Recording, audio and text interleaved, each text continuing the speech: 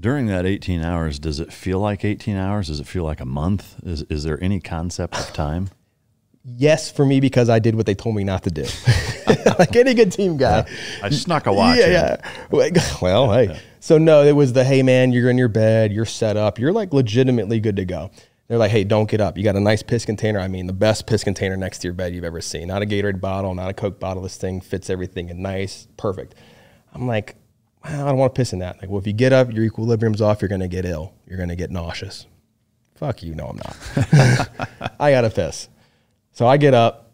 Ooh, there it is. I'm all jacked up. And like room spinning? Yeah, room spinning, absolutely no balance. And I laughed. I was like, oh, they're fucking right. I can't, make my way to the bathroom, being as stubborn as I can be, refuse help from the nurse, you know what I mean? Look down on the toilet, and I'm like, I'm going to puke now. Sweet. So I'm dry heaving, and, I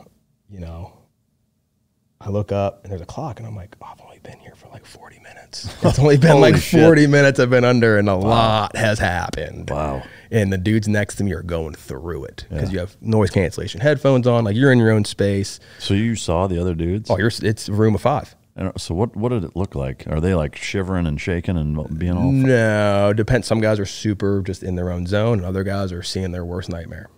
I mean, what does that look like visually? The guys that are seeing it. They're going through it, man. I mean, they're thrashing a little bit. They're trying to get away. Some of them are very audible. Yeah. But they're working through their thing, man. And when I realized that I'd been under for 14, well, let's backtrack.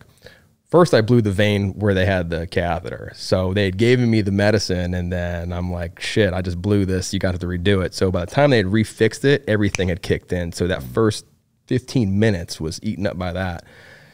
Then I go to the toilet and see the clock. And then I just said, you know what, forget it, man. Let go, get in it. Like, just get in it. And I did, and I saw a lot more. You're always going to see the demon. You're always, I mean, from my experiences, a lot of people have seen a lot of the same entity.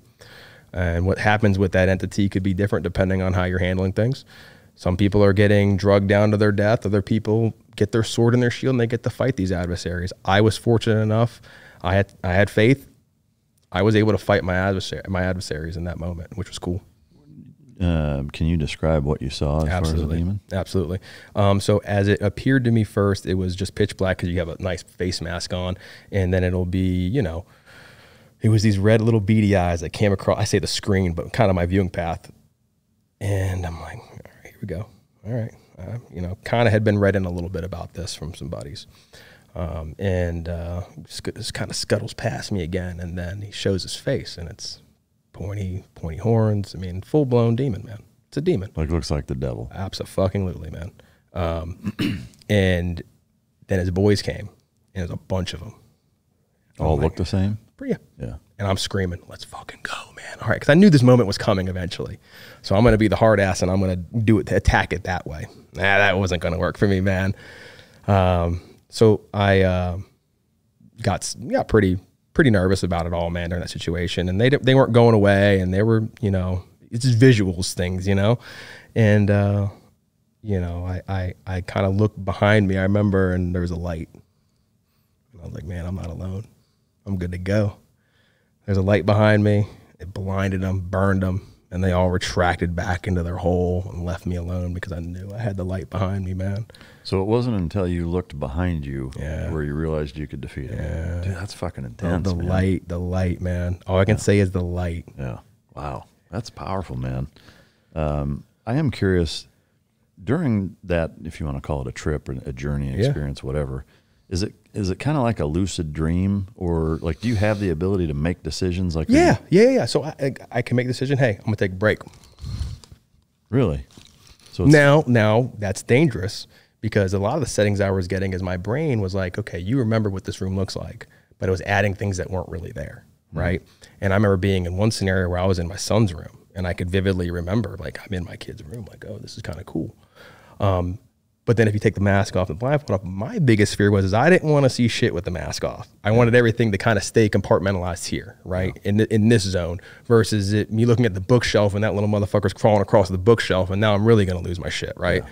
So I tried to control things and keep things kind of where I was comfortable, but knew that I was going to get the best experience, which was laying down, horizontal, headphones on, mask on, and just take this in. Yeah. Yeah. Wow. How did it end?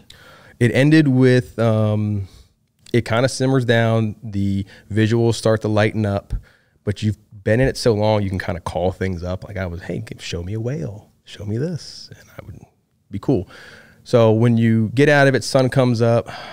I'm one of those guys that gets up early, starts moving. I got to be the first out of bed and shit like that. So I get up, and some guys are still in it, fully in it, like really having a bad moment.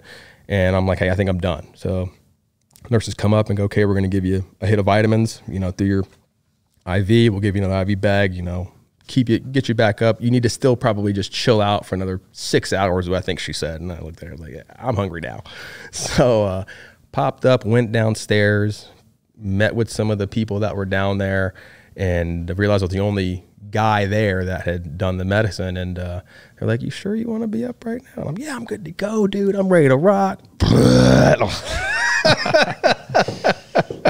Yeah, man. They're like, I think you should lay back. I think you're right. I'm going to go lay back down now. Yeah. So, wow. Yeah.